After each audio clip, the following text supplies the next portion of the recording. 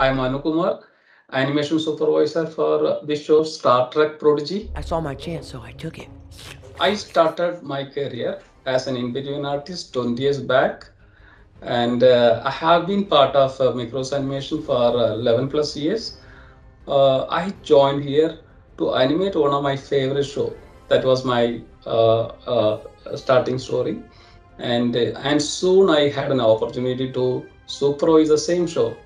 So it was very amazing journey throughout now. It appears we are fighting now. I like almost all characters. In that, very specifically, I just want to tell about Gwyn, the way how the creators designed the Gwyn. It is amazing actually. We can feel the life, and there's a great great sense of soul actually. So this is when we are talking with our animators, no we are going with the same language actually. So animators are understanding who is queen, and how do we need to see before animating. This is such a great thing about Gwyn I personally felt. Star Trek Prodigy is very unique than in the past shows. So we had a whole new set of characters. So here's the tricky part: is we can't adapt a certain style from the past shows.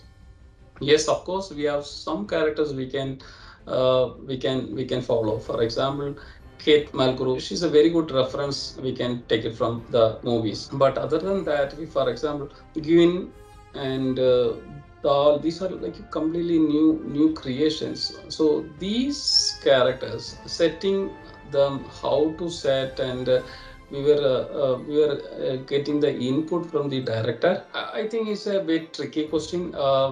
Frankly, I enjoyed working with every main character in the show, and paid similar attentions as well. Okay. It is unbelievable. I couldn't believe it. This is a thing we have done it. So amazing.